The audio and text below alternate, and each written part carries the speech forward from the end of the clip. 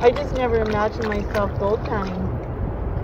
I love washing, jiggling it to make the gold sink to the bottom. All the gold is in there, and then washing the clay off. There's something,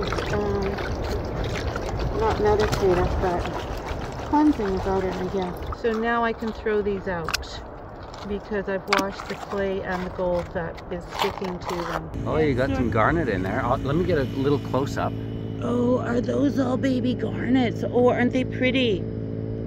Oh, very sweet. Wow. Get right up there. Oh, wow. I see the gold too. In my opinion, that is a really good pan. Seriously?